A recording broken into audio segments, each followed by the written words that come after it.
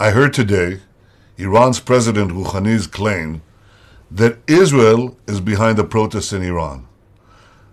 It's not only false, it's laughable. And unlike Rouhani, I will not insult the Iranian people. They deserve better. Brave Iranians are pouring into the streets. They seek freedom. They seek justice. They seek the basic liberties that have been denied to them for decades. Iran's cruel regime wastes tens of billions of dollars spreading hate. This money could have built schools and hospitals. No wonder mothers and fathers are marching in the streets. The regime is terrified of them, of their own people. That's why they jail students. That's why they ban social media.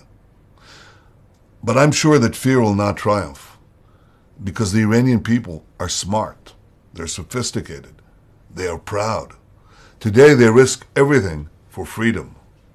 Sadly, many European governments watch in silence as heroic young Iranians are beaten in the streets. That's just not right. And I, for one, will not stay silent.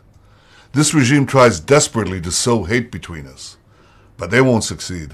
And when this regime finally falls, and one day it will, Iranians and Israelis will be great friends once again. I wish the Iranian people success in their noble quest for freedom.